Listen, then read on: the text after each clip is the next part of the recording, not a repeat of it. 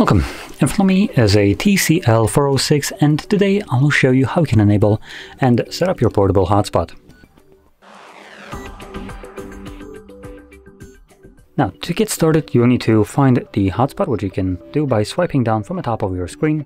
This will present you with the toggles. Now we're going to swipe down once again to extend the list of them. And on one of the pages, we should have our hotspot toggle. Now there is only one page right here, and I don't see the toggle, so I'm going to click right here on this pencil.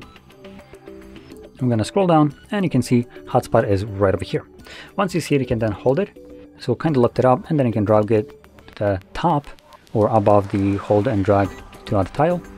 And once you go back, you have now added the toggle.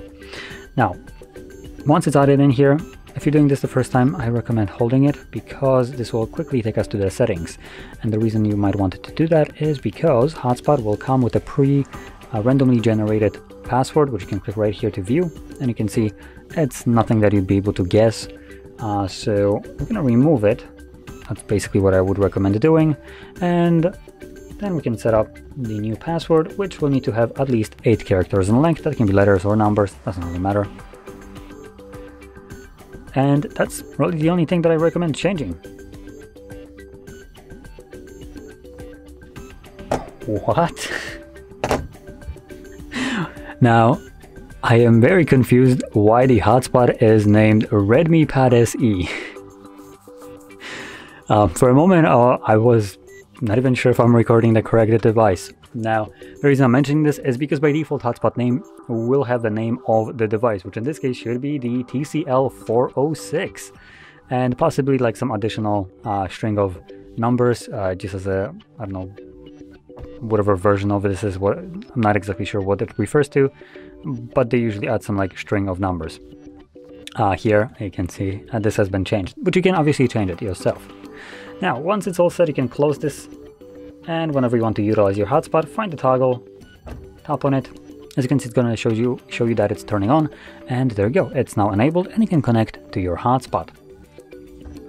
One more thing that I'm checking right here is the option which is turned off for some reason. I recommend turning that on. So turn off hotspot automatically. This will disable hotspot, which you can change the timer after a certain amount of time of an activity. So for instance, half an hour seems to be a pretty good option. So when the device detects that no other device is utilizing its hotspot for half an hour, it's going to automatically turn it off.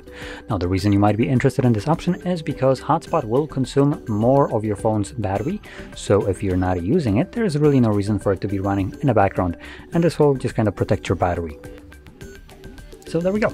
Now, once you're done with the hotspot, you can turn it off by finding the toggle and tapping on it once more manually.